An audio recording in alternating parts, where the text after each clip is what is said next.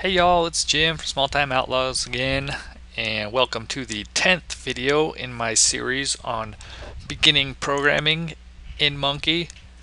Uh, Alright, let's not waste any time here. You know why you're here. I know why you're here. Do you know why I'm here? Do I know why you're here? Okay, what I'm doing in this video is I'm just going to break down all the functions that come with the string object in Monkey.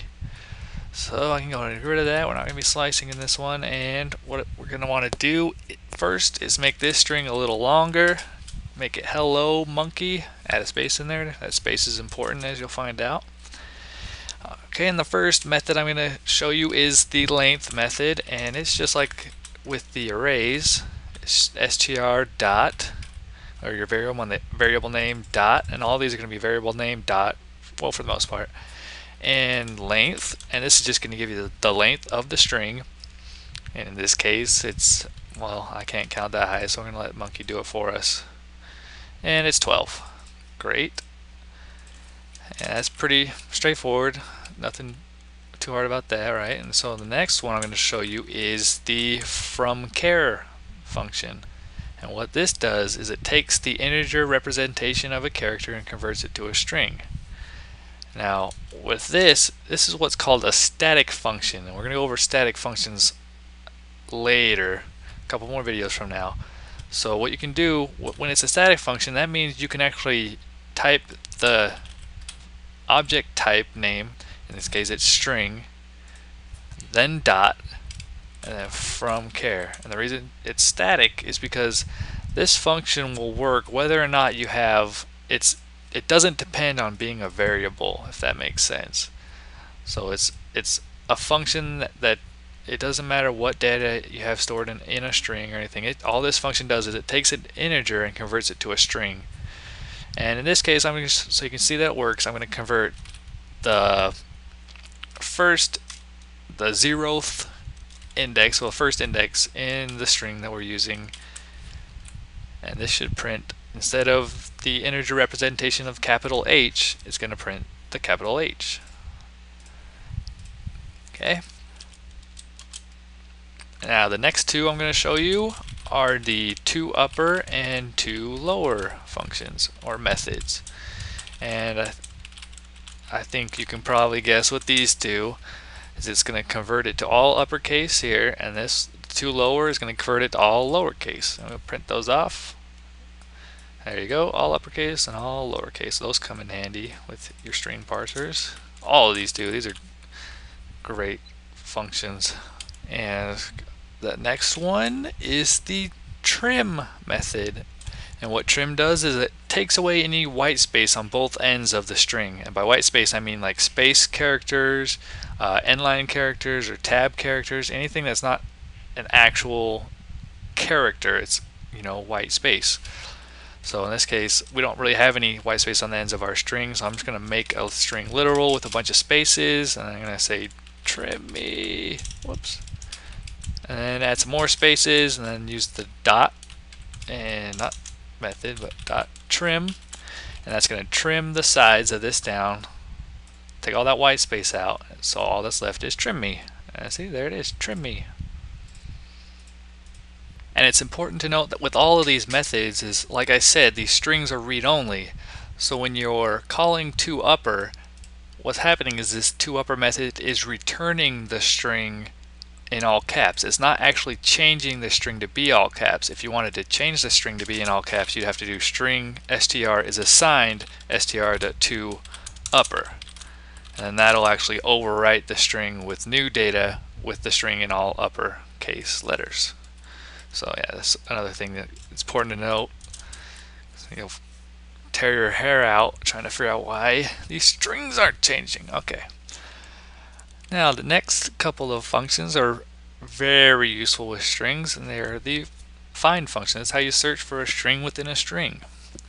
So now I'm just going to print str.find, and the string I'm going to look for is monkey.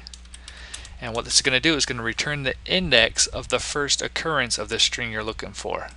So in this case, what we should get back is 0, 1, 2, 3, 4, 5, 6. We should get 6 back. So we'll go ahead and run that, and we got 6. Look at that. Now there's another optional parameter with the find function that you can specify the index to start at. So if I were to say start at 7, which is starting here, and then it's going to look for the first instance of monkey. In this case, chances are it's not going to find it. So what monkey does is it returns a -1 to signify that it hasn't found that string anywhere, because all it was able to search was onke. And alternatively, you can also do find last, which will find the index of the last occurrence of that string. It'll start from the back of the string and go to the front. So I can search for, let's say, O. So there are 2 occurrences of O, one at index 4 and the other at index 7. So what we should get back is the number 7. And if we look, there it is, 7. And if I were to specify an index with that, it's the same thing. It'll start at that index and go left. So if I were to put 6 in there, it's going to start at 6 and then go this way for the last one. So it should get 4 back. There it is, 4. And alternatively, a couple other ways to perform a search are the starts with and ends with methods. And what these do is these actually return a Boolean value. And it's just like you would think. It's just str.startsWith, and you can put in something. And I'll say hello, and so this is going to check if it starts with hello, then do something. Otherwise, do something else. And so I'll say print starts with it, and otherwise, we won't print anything. So it starts with hello, and I'll go ahead and go run into it, and it starts with it. And one thing you should note with these find and these start with methods, starts with and ends with methods, is they are case sensitive. So if I were to change this to a lowercase h, it's not going to find it. It's just going to keep going on. Okay, and I can throw an ends with in there just so you can see it, but it's the same idea. Just sees if the string ends with the string you're looking for, and I'll put in onke, and starts with it. It doesn't actually start with it, it ends with it, but it was true, so it printed that off. And the last method to search in a string with is contains, and this also returns a Boolean value, true or false, based on whether or not the string contains the string you're looking for anywhere in it. So in this case, I'll just put in some random. It's not going to find that anywhere, so it's going to return false, and it's not going to print starts with it. Now the next method I'm going to show you is the compare method.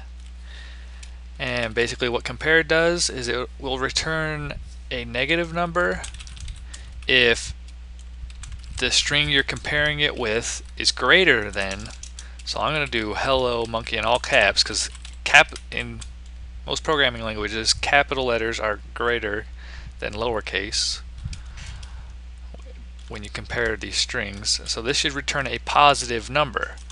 Now if I were to print str.compare in all lower, this will return a negative number. And then if it's the same, it will return 0. And well, first I'm going to get rid of all this other stuff. We don't need it anymore. So we should have positive number, negative number, and 0. And finally, my 2 favorite string methods are the split and join methods. And what these do, well, we'll start off with a split. What split does, it's going to split up your string into an array of strings, and it's going to split based on a string that you provide. So rather than me explain it horribly, I'll go ahead and create an array of strings. We'll call it pieces. And don't forget how to create an array. Use little brackets. And you don't have to specify a size with this. It's going to automatically designate the size of your array. And so we're going to use pieces is assigned str dot split, and then the string that you want to designate as the splitting string. So in this case, I'm going to use the space character. So every time it sees a space in this string, it's going to split it up, take that chunk, and add it to the pieces array. So in this case, there's only one occurrence of the space, so it's going to take this hello, stick it in the pieces, stick it in an array, put monkey in the next position in the array, and then store that into pieces. And then we can do a little, if you haven't forgotten how to create an each in. Okay, so we've written for, and then I've declared a local variable piece as a string, each in pieces, and it's going to take every string in pieces, assign it to piece, and then I'm going to print it off. Print piece, and close that off, and run it. We should have hello, then monkey. Great. Now to join them back together, you use the join method. And the join method can be a little confusing, but it's not too bad once you figure it out. So how the join method works is you're actually going to run it off of the string that you want to put in between the other strings in the array. So in this case, I want to put spaces in between again. So you use a space literal, then the dot join, then the array of strings you want to join together using that space character. So what this should print off is hello space monkey. And there it is, hello space monkey. And this completes our two-part little series on strings. I hope you learned something. I hope this made a little bit of sense. I feel like I went kind of fast, but it's a lot of information, and I'm trying to get to more advanced fun stuff for you guys to do. So if you have any questions, if you need me to slow down, email me at jim@smalltimeoutlaws.com or leave comments down below. Alright, see you in the next one. We're gonna work with some objects now. Woohoo! Objects!